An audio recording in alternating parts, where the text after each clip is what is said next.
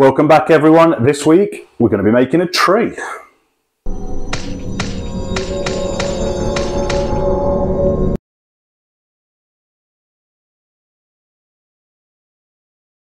Hi everyone, so thanks for coming back. If this is your first video, good to have you on board. Don't forget to like and subscribe and do all of that kind of stuff. If you're a returning visitor, good to have you back. It is absolutely boiling in the workshop today. I don't think the 3D printer is helping running at the minute. So if I look nice and shiny and sweaty, that is why. So I'll keep this quick. Speaking of which, this is going to be a really quick video this week, is how I started out when I decided to make it. It ends up being another 20-minute video. I am trying to keep the editing down, but also I'm well aware that this could be somebody's first video here, so I don't want to cut out bits. Let me know in the comments if you think kind of they need to be shorter, or if you're happy with the length and the detail that I go into. It's always good to get that kind of feedback. So this week we are going to be making a tree. I wanted a big old gnarly oak tree to go outside of the house that I built before, the merchant's house.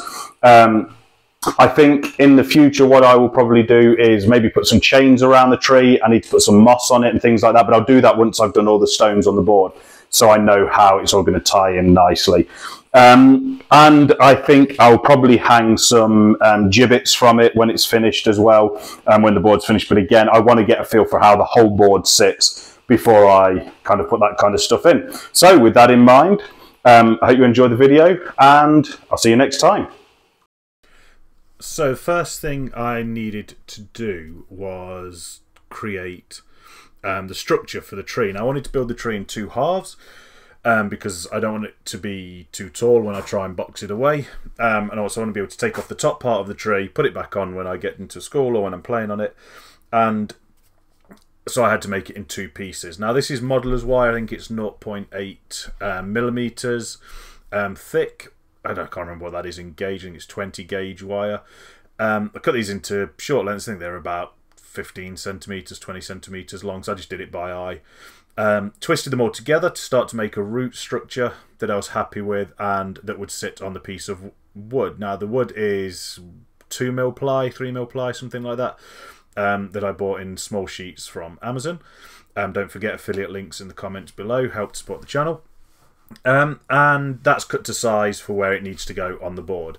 Once I'd got the roots happy enough with where they are kind of going to fit on the board, I covered it with tin foil. Now this helps to bulk it out, so you don't need as much polymer clay in a bit. Now the problem is this is not the best tin foil. This was cheap kind of pound shop tin foil that didn't really keep its shape. It kept falling off. It wasn't the best. It kept breaking. It did the job, but if you are going to use it, use kind of semi-good quality tin foil. I probably wouldn't bother in the future. I'd probably just use more polymer clay. But this just helped to bulk it out. But it also means that if any of the polymer clay kind of chips off or anything like that, it's not going to be bare wire to stab a child in the finger when they're playing with it. So this is Sculpey. I used Sculpey grey because that was all I could get, and it was the cheapest, and it doesn't matter because it's going to be painted. I put it on in small strips. It just made it a little bit easier to work with than trying to put a big sheet over it. And I didn't bother about blending it together at this point. It was just a case of getting it onto the model, getting everywhere covered, and then once it is covered like this, I can start to then blend the seams together. I started with my fingers just to get the biggest seams done. And that was fine. You know, leaves fingerprints and things like that, but by the end they're all gone. This is just to really close the big gaps. My clay working tools. Now I've never worked really with modeling, like this kind of modeling clay to this degree before, so I don't know if just my tools were a bit cheap, because they were cheap, but they, like, the rubber nibs on them started to fall out. They weren't the best. Maybe if I spent more money on them, got professional grade tools, they would be better. But they did the job.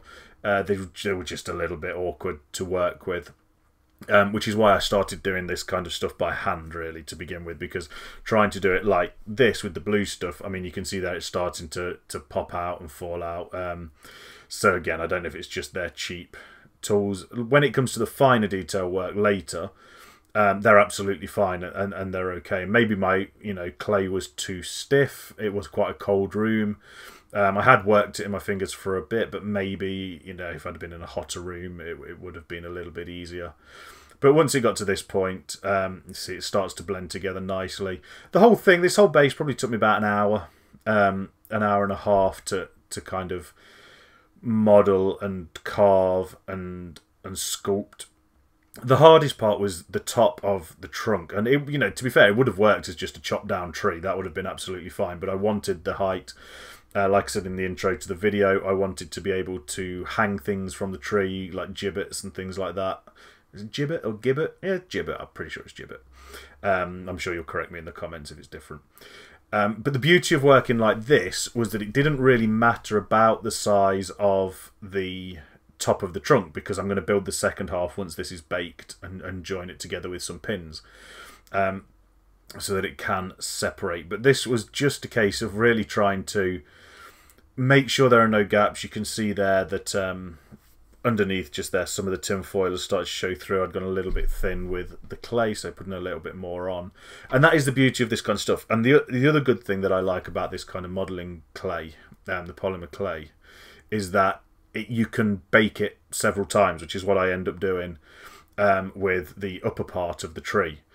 And I'll explain that when we get to there. So you can make it, it's kind of like a save function. So you make to a certain degree, bake it, and then you can add bits to it and bake it again, and it's absolutely fine.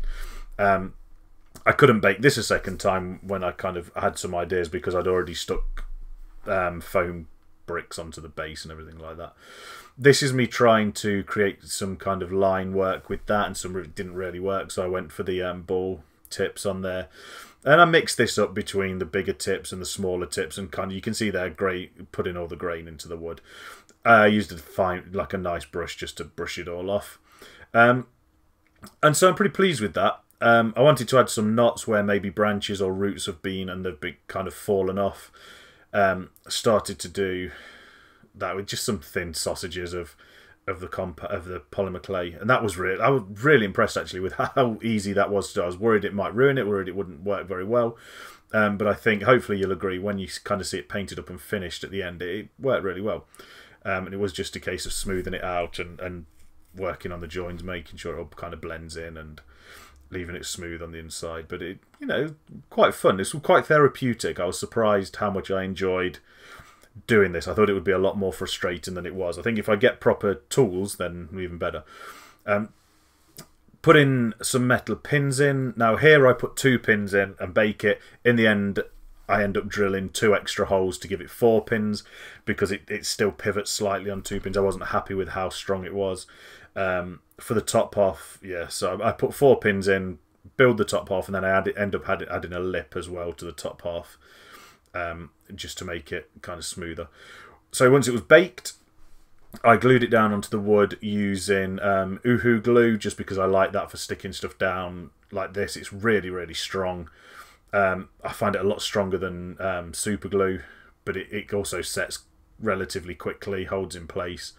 I like Uhu glue for that kind of stuff. And this is using modelling compound to build up the earth around the roots, and then sticking in some cobblestone squares. I thought about using bricks, but I couldn't get a pattern that I was happy with, going left to right, forwards to backwards, whatever. And what I wanted, the whole point of this is I wanted a tree that had been planted in this little square that's left in between some nice cobblestones, and as the city's kind of gone to rack and ruin, this tree has grown and it's exploded out of it, and it's pushed all the cobblestones away, and it's really just breaking out of its kind of roots before it's then died in the long winter, which is part of the narrative that I've built up around it. Speaking of which, I'm going to be working on a kind of tabletop RPG to go with all of these boards as well. So I'm kind of building these with a Mordheim idea, but I'm also going to write, if anyone's familiar with the Morkborg kind of system, things like Forbidden Psalms, I'm going to be building a game book to go along that kind of thing. So once that was set and I'd got the base, I then started on the top half of the tree.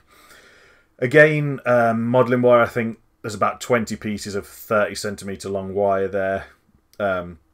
I twisted them together to make the trunk. And the good thing about this modelling wire is you can just branch it off like this, and there's loads of videos on YouTube that kind of go through it as well. I just kind of watched a load of those, saw how people did it. And this, yeah, it just works nicely. Gives it a lot of strength as well. I'm hoping with this inside it shouldn't snap. The last tree I built for the arena video, I built using actual branches and actual kind of sticks, and it looked great, I think anyway, but it's quite fragile. There's a couple of branches that have been broken off when kids inevitably try and put figures into the trees and rest them on it, and the branches break and snap and then have to be reattached or kind of pulled off, and the tree ends up a bit bare. I'm hoping with this, with the kind of wire in the middle, at the very least, even if the clay snaps, the wire will obviously hold, so I'll be able to glue it back together, or I'll be able to repair it with kind of thicker clay around the join, and you know, it'll just end up looking more gnarled and everything like that. So this is just a case of going by eye, really. I'd got an idea of where it needed to lean, so that it leaned away from the buildings and it leaned over the canal, because it's getting a bit compact on there with the big merchants building. I didn't want it to be too close. I didn't want it to be leaning into the building, so I had an idea of where the trunk needed to lean, but the branches themselves were just a case of just going by eye and just kind of thinking, right, what would be cool? And I end up cutting some of them off anyway when it comes to the adding the clay, because it just looks a bit clunky, and it just, yeah, it looked a bit manic, and you know, I'll be perfectly honest, I got a bit fed up of kind of putting the polymer clay around the branches. It was making my fingers really hurt, so I just didn't bother. I just cut off the branches. That's the beauty of doing something like this. You can kind of go with what you want, what you like, and what works for you, really, and kind of get the aesthetic. And again, like I say, because you can kind of add to it afterwards, if you wanted to, you could pin other branches, you could drill into the kind of finished tree, and you know, put some more of this modelling wire in, join the polymer clay nicely, and it would be seamless, and you just have to paint it and touch in the paint. So the same as the base, started to add thicker layers of the clay, just so that it got to the same thickness as the base. Once I'd got the bottom half of the trunk to kind of the right thickness, I smoothed all of that together as, you know, as best I could, and gave it the base so that I could push it down onto the pins to start to join it with the base, where it was going to join, and get those pin holes in there before it was baked. This is kind of the point where somewhere around here, off camera, I just decided, you know what, 2 pins is not enough. I'm going to drill it, add 2 extra pins, using a pin drill, and start to, I added an extra layer of clay as well around the bottom as a lip, which you'll see later on. But this, you know, this allowed me to model it and get the tilt, and then start to cover up the rest of the trunk and the branches and things like that. You can see with some of the branches I didn't bother with tin foil because it just kept falling off, and so I just thought, you know what, it doesn't matter at this point. Once the whole tree was covered, I didn't bother showing all of that because it was exactly the same as doing the base. Again, it was looking at what do trees look like, where do they have divots, where do they have kind of holes and indents, and it tends to be where the branches have branched off and split off. So even here at this point, I've covered all of the branches, and I snip a few more off later on when it comes to kind of carving them, and I just wasn't happy with how they looked. They looked a bit bumpy, they looked a little bit like a kid's drawing of a branch, I think, and I couldn't get it any thinner with the wire and with the tin foil, so some of them I do end up snipping off as well, as you'll see as I go through, but using these kind of bigger metal, bigger bold tipped tools to scrape out some carved kind of granular lines in there. It's not just about the fine details, it's really trying to get some real deep gouges into the wood as well, to give it that idea that it's old and, you know, it's been weathered, it's been split, probably had, you know, maybe been struck by lightning at some point. Just trying to tell a story really with it. And again, it just, I was worried going into this that it, you know, I'd have to have a plan, I'd have to try and really think about how the grain lines go, but actually you kind of, your tools tend to follow the natural bumps and curves in the clay, where there are divots, where there are holes, and it just follows it quite nicely. And in the end, I just attacked it randomly, and it, you know, it came out looking, I think, pretty cool, pretty nice. I was quite happy with it. Switching between the big tools and the kind of finer tipped ends as well just kind of made it more random, made it easier to get that kind of flow down. So start with the trunk. The hardest part actually at this point was holding it and not having my fingers blend all the details together on the bits where I'm holding that I've just carved. Which I had to hold it quite lightly, which is why in the end I ended up putting it back onto the base with the pins. That's kind of when I realised, okay, I'm going to need 4 pins for this, so that I could rest the top half on it, and then I could go in and kind of rescour, you decide, kind of scrape those bits without rubbing them with my fingers. Using a wire brush to apply more fine detail. And I did all this to the trunk first so that was kind of done. I could experiment with different techniques before I then moved on. And did exactly the same thing really on the branches. Pushing it into the divots, giving some depths as well where the big trunks, the big branches at the top have kind of separated, pushing in there, giving it a divot, maybe, you know, where a bird might nest or something like that. And just kind of getting a feel for it, really. And the beauty of this stuff over air drying clay is that it just doesn't dry. So, you know, I did most of this one night, like the covering with clay, and then came back the next day and did all of the kind of grain work that I'm doing now. And it was fine, you know, it was still exactly as workable as it was the day before. So here you can see I've added an extra layer of modelling clay around the bottom. And that overlaps the bottom trunk. The idea was just to give it a bit more support, but I kind of went a bit thin with it. Some of it broke off, some of it held out. I think if I did this again, which I probably will do at some point, I would find a better way to join them. Maybe I would build the whole tree as one unit, bake it, cut it in half using like a small hacksaw or something so you've got a nice fine blade, and then drill the pins on both sides so that it kind of is one unit that I then pin. I don't know. I tried using magnets as well in between them, but I couldn't get those close enough to work. It's, you know, it would be a work in progress. Here, just a bit like on the base, adding some extra detail. So this has been baked now. You can see where I baked it for a bit too long and some of the branches were too close to the heat in the oven. You know, with the cost of gas at the minute in the UK, I may be better to just cook it with a candle next time. Something like that. But yeah, got a bit close to the flame. Got a bit brown, but it don't matter. By the time it's painted, you can't tell. But using those little fine sausages to add a little bit more detail around the big kind of split that I'd added there, where I think a branch had probably been struck by lightning and had fallen off and kind of gouged out from the tree, kind of pulled a bit away. So do that, and then do the same kind of thing with another knot mark or bit where another branch has fallen off, like I did on the trunk, not the trunk, like on the roots, and just blended it all in so that it kind of felt like part of it. Now this is a good thing because I'd baked it before, but here I wanted to add these details in, but I was worried about losing too much of the detail on the trunk while I was working with it with my fingers, so put it in the oven, baked it so the rest of it is rock solid, add these bit onto it, had these bits to it. You can see there's some lighter grey bits on the branches as well. That's where I've gone in where there were some holes and patched it up, baked it again, and it's absolutely fine. So prime the whole thing with black primer using the airbrush. I could have taken it outside and used a rattle can, but I hadn't Mod Podged the foam. And even though everyone keeps telling me, I know it's the kind of the accelerant in the spray paint that melts the foam, and if you spray it from far enough away, you're absolutely fine. I still don't trust myself with it. And after I've done this, I thought, you know what, I don't want to break the cobblestones, even though they half of them end up falling off and have to be super glued on. Once it's based in black, I went over with several dry brushes, starting with a cream.